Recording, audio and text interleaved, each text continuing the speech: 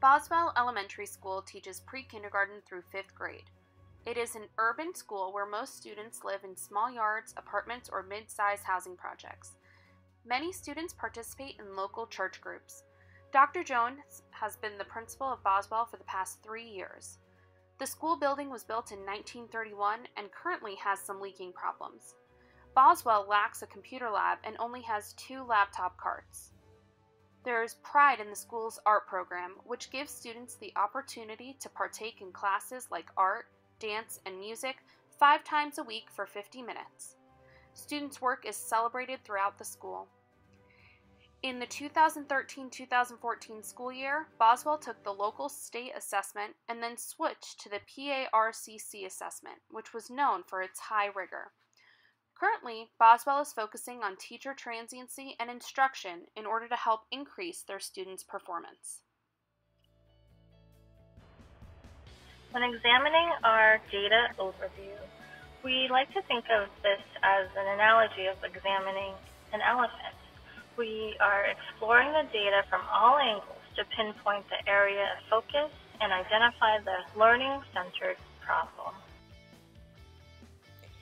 I think one of the most significant parts of having these data discussions prior to identifying our area of instructional focus and identifying our learning-centered problem here is first discussing our celebrations and our points of growth that we need to acknowledge. So between the 2014-2015 and 2015-2016 school years, the overall number of students achieving proficiency levels improved in both math and ELA. In ELA, we saw a 7% growth overall, and in math, we saw 11% growth overall. Another point that we need to notice here for our celebrations is that our ELL students increased the number of students scoring at a level 4 by 5% in ELA and 10% in math from 2014-2015 to 2015-2016. Continuing our celebrations, the number of Black students scoring at a level 4 increased by 7% and at a level 5 by 3% in math from the 2014-15 to 2015-2016 school year. The number of Black students scoring at a level 5 also increased by 8% in ELA, and the number of Hispanic students scoring at a level 4 increased by 10%. Boswell ELA proficiency levels are higher than the district in 4th and 5th grade for all 3 school years. Also, Boswell improved from being 5% lower than the district average to being only 1% below the district average for 3rd grade. Regardless of the fact that we can always identify areas in need of improvement, it is essential that we acknowledge the growth that we have made and the successes we have had.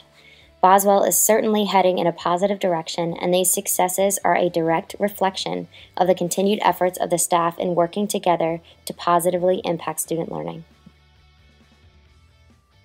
Boswell Elementary School student demographics for 2015 to 2016 include 637 students with an average class size of 17. 100% of our students receive free or reduced lunch. The majority of the school is Black and Hispanic, and there's a small percentage of white students and students that have multiple races. Our students that receive ELL instruction are 32%, and 12% are in special education, and the remaining 56% are in regular education courses. Slides 6 through 8 show Boswell's performance on the state test compared to the district. Each chart is made up of data from a different grade level beginning with 3rd grade. As you can see, the math scores are on the top of the English language arts scores for each year, with the most recent data at the top of the graph. This particular representation was selected to visually show that Boswell typically scores better than the district in English language arts, however, not in math. The 3rd grade scores show commensurate performance in math at 33% proficient and only 1 percentage point difference in English language arts.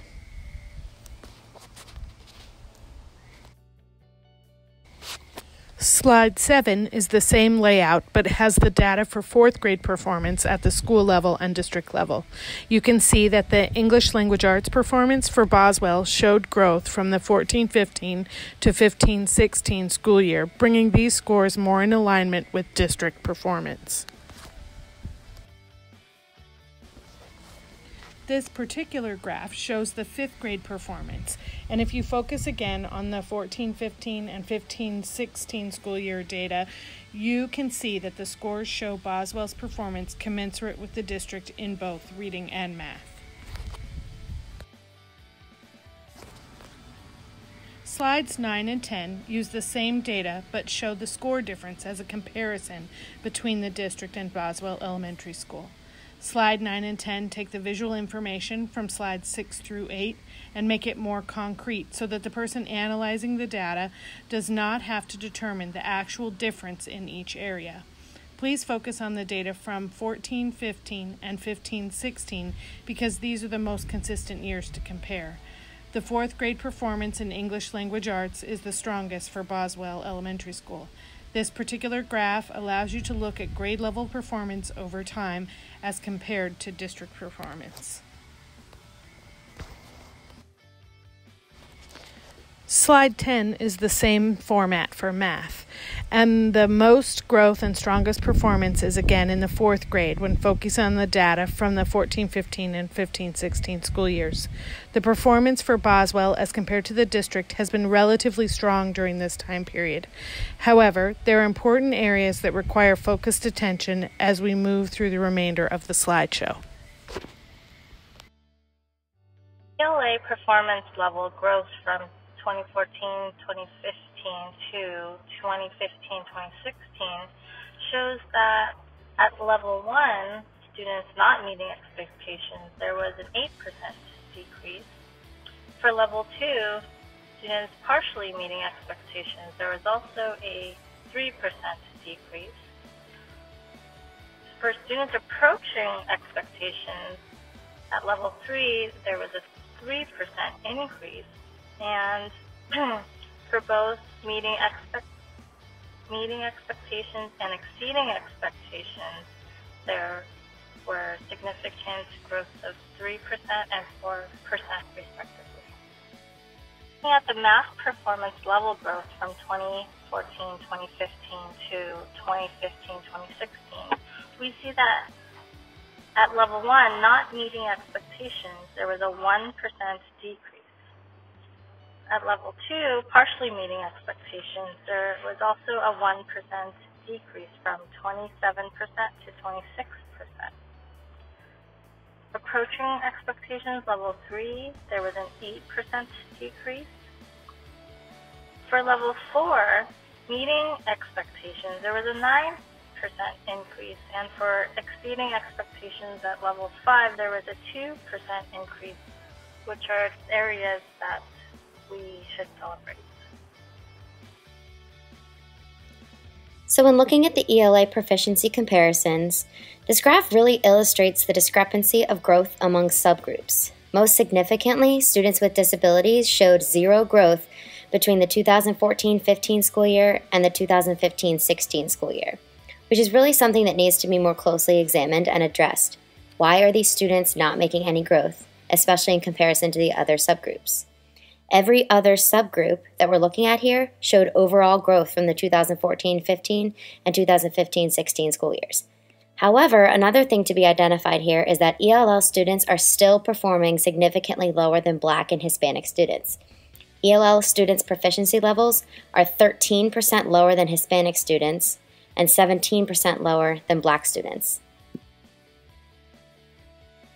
When looking at the math proficiency comparisons, the data here is very similar to the ELA proficiency comparisons, especially in the fact that the students with disabilities are again showing 0% growth between the 2014-15 and 2015-16 school year. Also, we are taking a look at all subgroups are showing growth except for the special ed students. But again, here we're still being able to see that the ELL students are performing lower than the Black and Hispanic students again. The ELL students' proficiency levels are 7% lower than Hispanic students and 16% lower than Black students.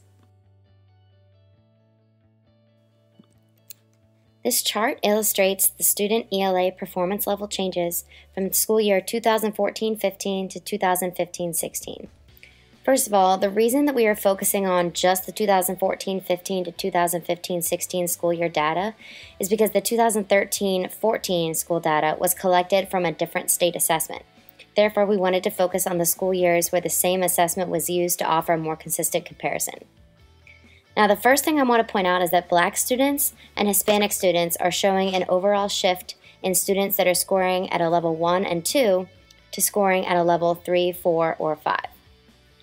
The area that we need to kind of hone in on a little bit is that ELL students showed an 8% increase in students scoring at a level 1, which is the lowest proficiency level. ELL students also increased the number of students scoring at a level 4 by 5%, which is a higher proficiency level, which is a point of growth for them.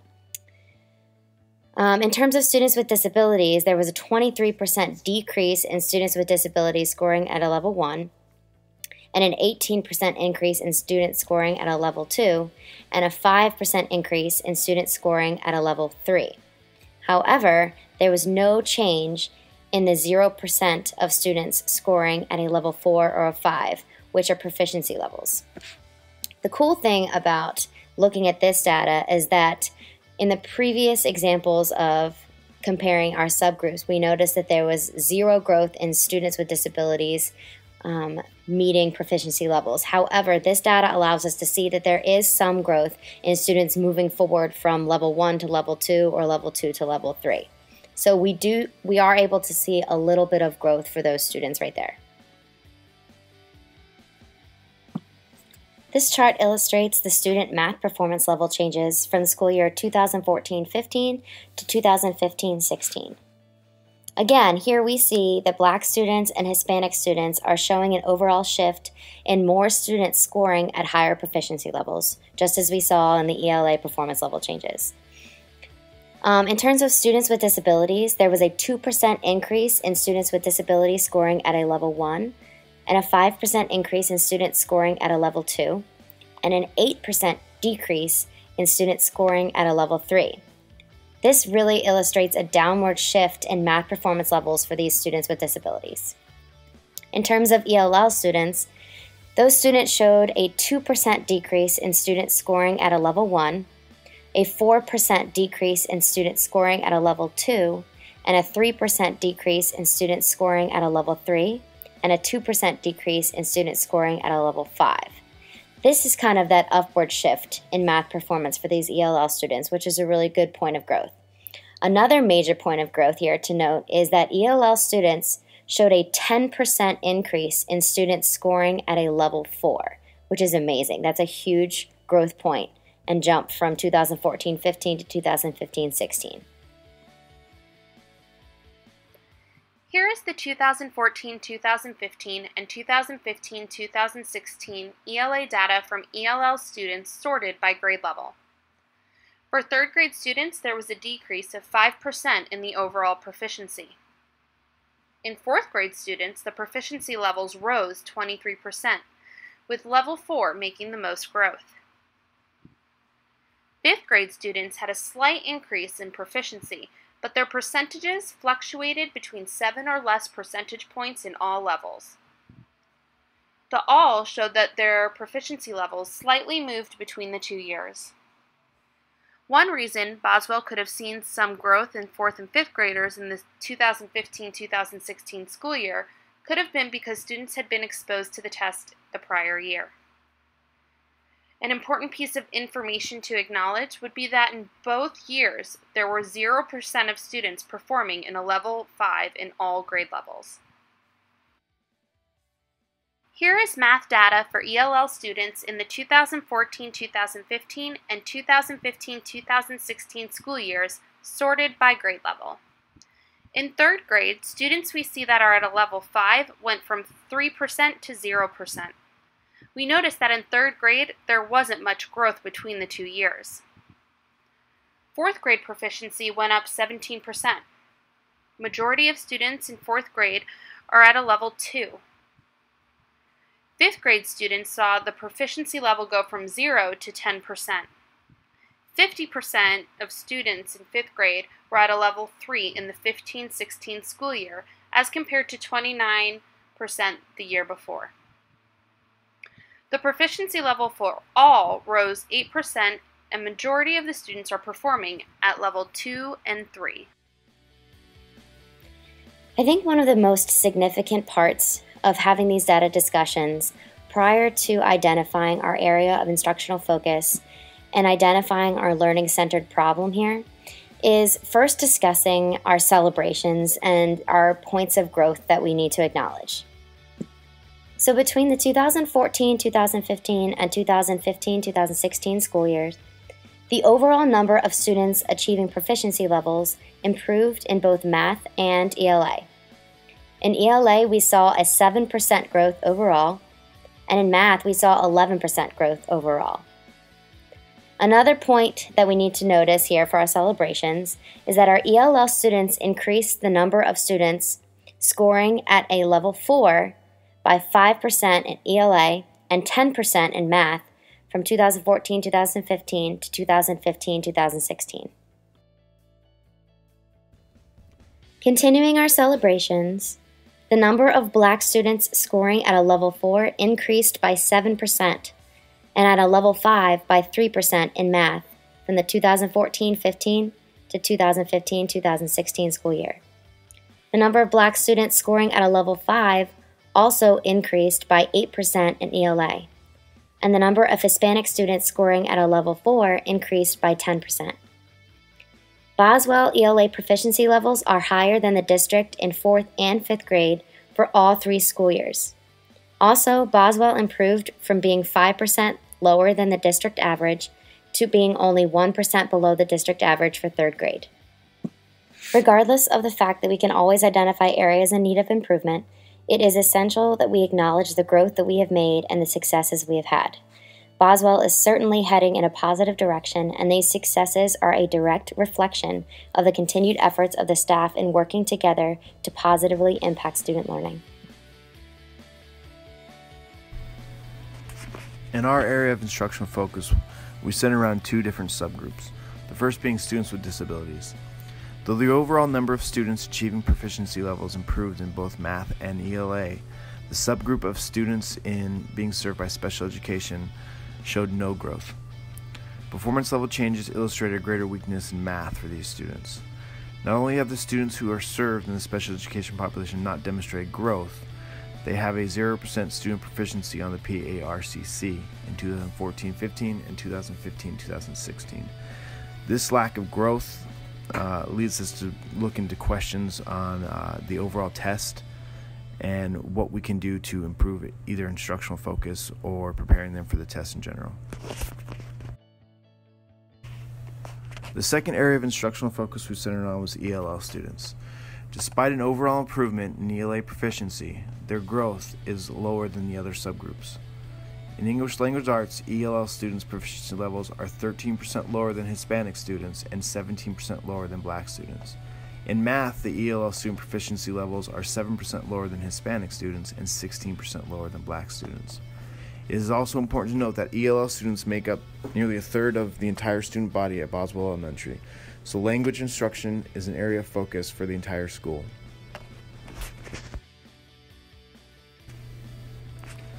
In identifying the learning center problem, we believe we need further information on the following topics, specifically the PARCC and how that compares to the previous standardized test used. What are the format differences, scoring procedures, what kind of student accommodations are provided, who qualifies for the test. We'd also need to know how the PARCC aligns with our current Boswell ELA and math curriculum. Another issue would be a possible review of special education programs and services.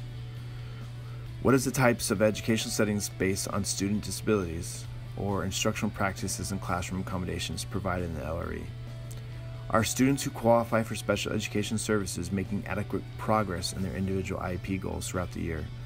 Are the IEPs being constructed to best support the students' needs, focused on the PARCC and state testing?